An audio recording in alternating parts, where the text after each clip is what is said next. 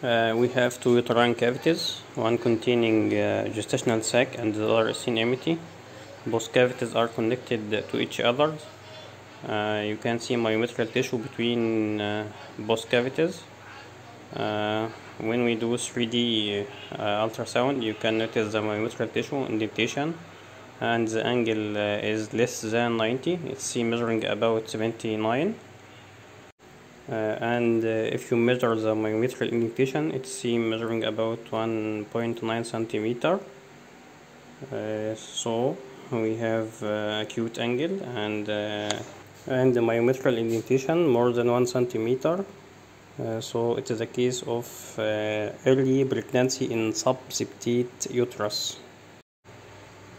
You can also see the left ovarian corpus luteal cyst. The left ovary is seen near the midline. It shows the corpus luteal cyst.